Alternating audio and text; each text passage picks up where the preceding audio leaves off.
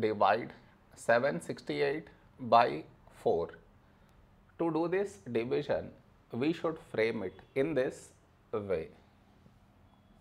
768 here, 4 here. This is your step 1. Next, here we have 7, here 4. A number close to 7 in 4 table is 4 ones 4. Now we should subtract, we get 3. After this, bring down the beside number, so 6 down, so 36.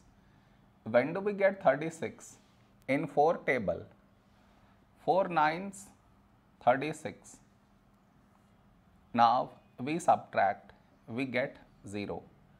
After this, bring down the beside number, so 8 down, so 8. When do we get 8?